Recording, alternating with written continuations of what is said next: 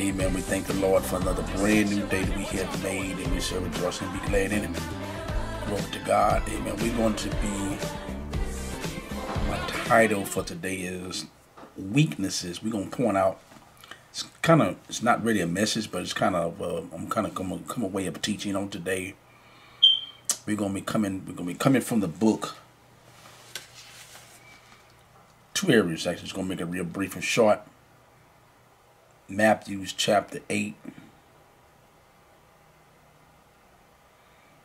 5, chapter 8 verses 5 to 8, and 8, 14 to 16. Our first point, and our second point is we're going to be focusing on the word and angels.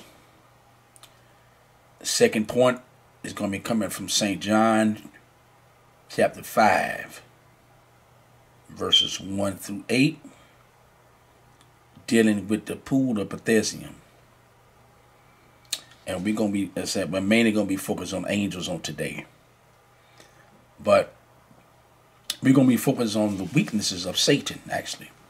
That's actually my title for this teaching on today. And before we go into the teaching, we're going to be, start off with prayer first. Let's pray before God. Father, in the precious name of Jesus, we thank you for praise you. We glorify your name. We repent of anything we done, said, or thought of that's displeasing in your sight and your presence. For God, realizing the presence of you, there's fullness of joy. And we know the joy of the Lord is our strength. Now, God, we pray for your divine favor. We pray, God, for your divine presence, and that your word shall have full course in this teaching on today. And this we praise you and glorify you in Jesus' name. Somebody shout in Jesus' name. Amen. As I said before, we're going to be focused on the word and also angels. Somebody shout angels. Bless the Lord. I'm going to move me out the way briefly so you can see this. We're not going to be coming from this text, but I just want you to know so you can see where we're coming from on today. Amen. Just to show you some scriptures. Now, I know there are other verses in the Bible that's dealing with, there's a lot of weaknesses against the devil, but I want to focus on two of them on today. Is that all right? And and before I do that, I'm going to read, if you will, something in the Bible dictionary. Let's put this mouse down for a minute. Okay, so now I looked up the word angels and Bible dictionary. This is one of the dictionaries I use, and I'm gonna just read this on today. Okay, angels, because we know in short they're messengers basically, but just to see what the a Bible dictionary has to say about it. Angels, a supernatural or heavenly being, a little lower in dignity than man. Angels are created beings. Psalms, here's some reference scriptures. Psalms 148, 2 and 5. Colossians 1 and 6. Scriptures does not tell us the time of their creation, but it was certainly before the creations of man. Job 38 and 7. They are described as spirits. Not bad spirits, but good spirits. Hebrews 1 and 14. Although without a bodily organism, they have often revealed themselves in bodily form of man's. Jesus said unto they do not marry and do not die. So angels will live forever. You can't kill an angel. All right. Luke, here's some reference scriptures. Luke 20, 34 and 36. They therefore consist a company, like you got legions of demons, you got legions of angels too. So I want you to think about how when we dead and gone, what would still be here to fight against the devil? It won't be your building, it won't be your membership, it won't even be you. But there are two main things. There are other things besides this now. So I'm not saying these are the only things.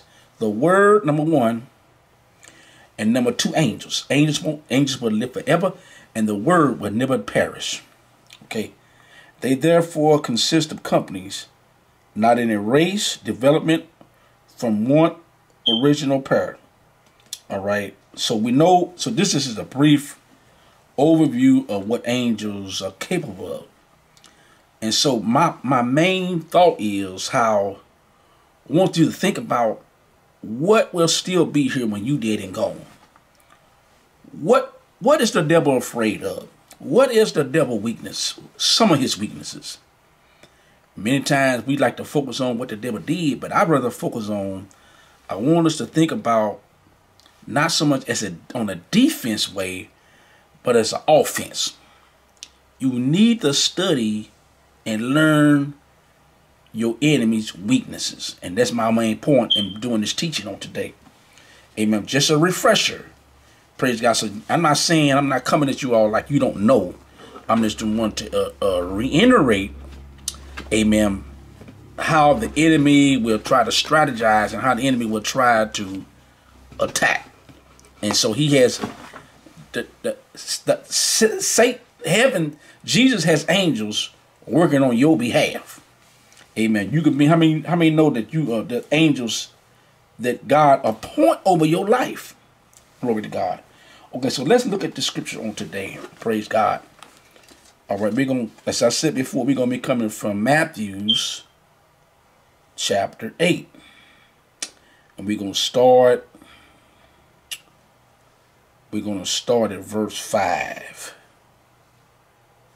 Okay, let's look at this here on today.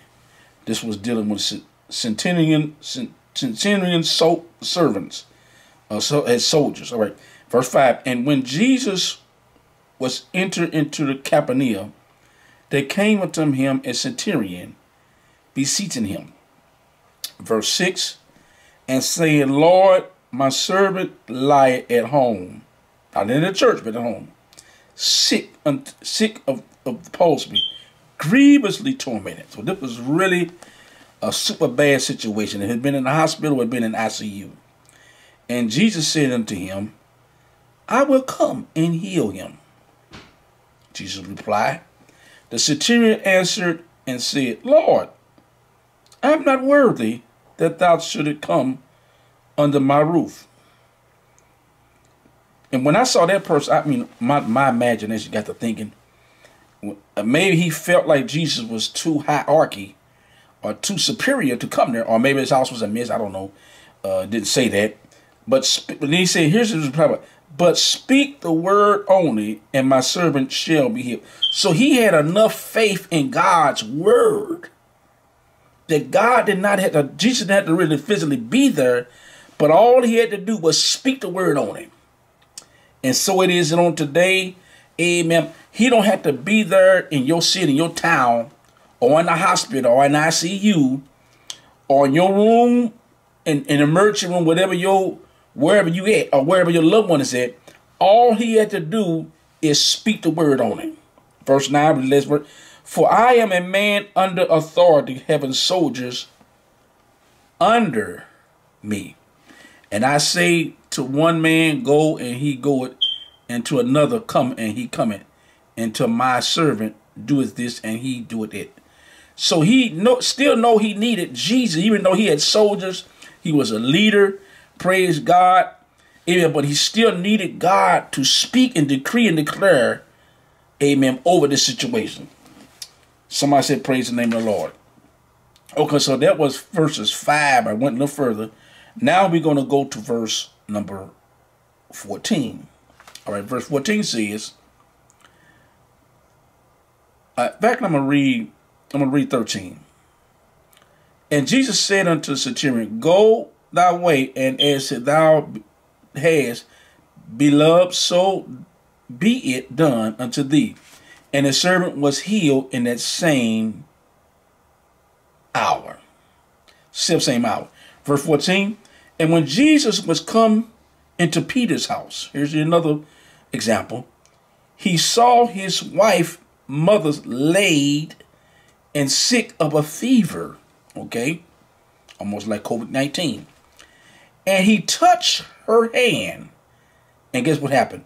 And the fever left her, and she arose and ministered unto him.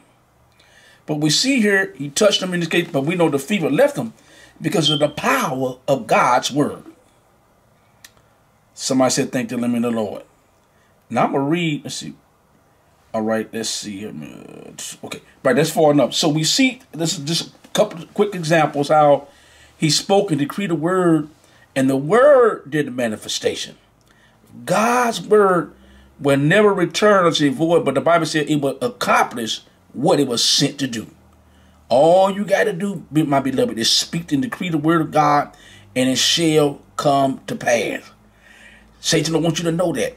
Satan don't want you to study the word. Satan don't want you to meditate on the word.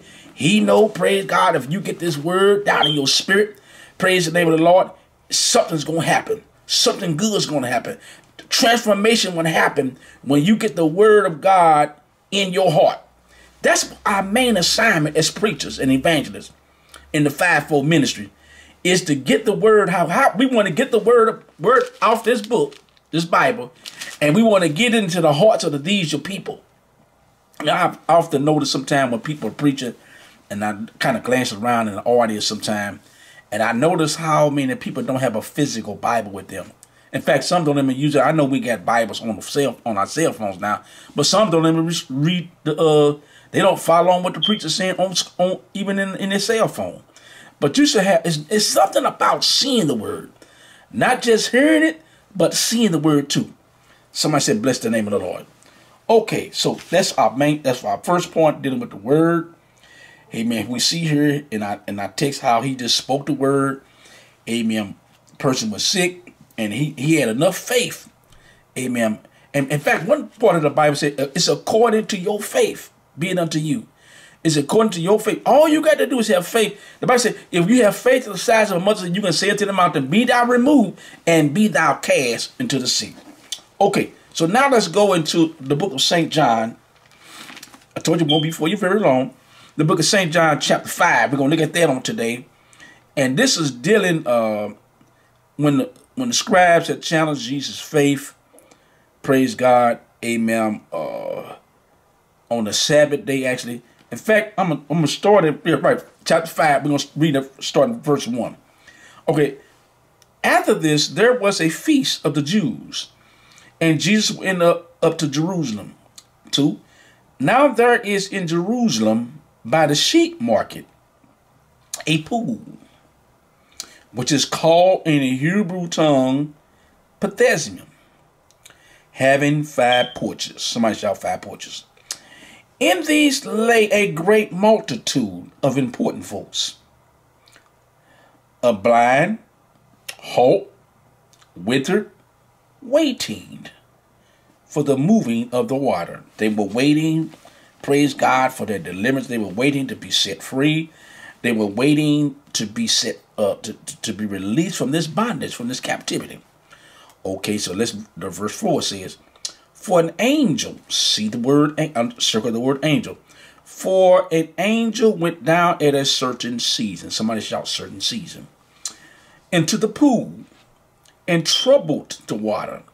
Whosoever then first, after the troubling of the water, stepped in, was made whole.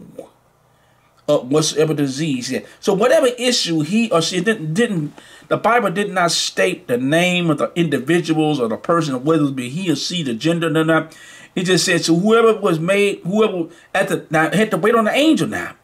So can't you imagine at this pool, I'm pretty sure it was like probably, it didn't state how many people was there. I'm pretty sure people knew, came with expectations, amen, that they would get delivered. But they knew, amen, they had to be the first one to jump in when the angels came down to stir up the water. Somebody said to stir the pool. All right. Then, all right, we read that. They said, now he said, oh, so whatever disease or whatever sickness, whatever plague, amen, praise God, whatever curse that the enemy has vexed them with, the angel assignment was to stir up the water. Now, it's up to them to jump in at the appointed time. Amen, praise God. So Your deliverance is based on your timing with God. All right. Let's look at this. Verse 5. And a certain man, it wasn't a female, but a certain man, not a boy, praise God. A certain man was there which had an infirmity 38 years. That's a long time to be waiting on something. How many been waiting on something, amen, 15 years, 6 years, 5 years, 4 years, 20 years, etc. Amen. You might have been waiting longer than that for God to deliver, for God to set free, for God to make a way out of no way. Bless his name. That's a long time. So I can imagine being in that person's situation. Here you has been waiting, praise God, for God timing, for God to dispatch his angels. Amen. Now let's read a little further. Verse 6. And when Jesus saw him, Jesus was looking. Jesus is looking at your situation. He's watching you. He sees your request. All right. And Jesus saw him. Why would Jesus single that person out? All right. That's for a reason. Okay, look at this up. And Jesus saw him lie and knew. He know your issue. He know your dilemma. He knew that he had been now a long time. That kind of jumped out at me. A long time in this case, waiting. Amen. Waiting for deliverance. Waiting with high expectation that this is my time. This is my breakthrough. Amen. I'm going to move. I'm going to jump out in this water. Amen. As soon as I know the angel is coming, I'm going to get my deliverance. Okay. He said unto him, he singled him out in this particular case. Will thou be made whole? Question mark. So, whoa. Question mark. Will thou? And he asking us the same thing today. Will thou be made whole? In fact, I want to use that in my subtitle. Will thou be made whole, my beloved, my sister, my brother? Amen. Will thou be delivered? It's according to your faith. In fact, one part of the Bible said, and he saw their faith. So sometimes it's not the issue itself, but he's looking at your faith so that you will know, amen, that God is able to deliver you from that situation where they played. Somebody said, bless the Lord. Here's an excuse that he gave in verse 7. Y'all watch this here. The important man answered him, Sir, I have no man when the water is troubled to put me into the pool. It must have been handicapped. Couldn't walk or whatever, couldn't move hardly. But while I am coming, another step it down before me. So he had probably had some crutches or something that would slow him down. Jesus said unto him, Rise, take up thy bed and walk. That's what he's saying to us on today. Take up thy bed and walk. Get up out of that situation. It's time for you to get your deliverance. It's time for you to be made whole. Amen. You've been suffering too long. Amen. This bodies. Amen. Praise God. Stop making excuses, but press towards the mark for the prize of the high calling. Somebody said, thank the name of the Lord. Amen. So here, again, my main focus is 2 points, the word and the angels. Amen. Satan knows, praise God, that the word, he fear the word and he fear angels. Amen. Because it's going to be the angels that's going to separate the just from the at the last day. Amen. They're the one that's going to be in charge. Somebody said, thank you, the name of the Lord. Amen. So that's our little mini teaching on today. Amen. You all be blessed and stay with God. We out on today. Let's see if I can stop this. Okay.